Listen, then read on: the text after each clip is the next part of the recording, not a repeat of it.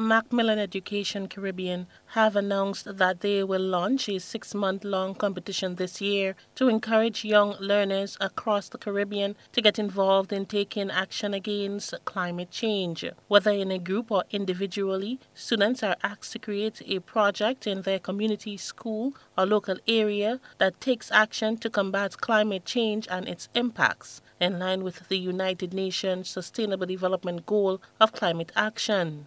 Students might think of a solution for water, air, or noise pollution, reduce the problem caused by plastic, or come up with an innovative way to reduce the impact of fast fashion.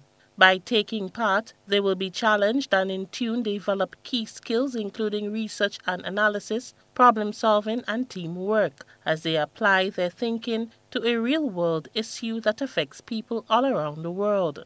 Named the Young Caribbean Environmental Scientist for this year, the competition will officially launch in September and is open for students from Year 1 through to 11 in participating countries only. Entries close in March 2023 and prizes will be awarded to the lucky winners of the competition in September, with the winners and roundup from each category, primary and secondary, selected soon after. Official entries will open in September 2022 and keen students and the teachers are asked to register their interest and stay up to date with the competition on Macmillan Education Caribbean's website and social media channels. For GBN News, I'm Rena Pett Thomas reporting.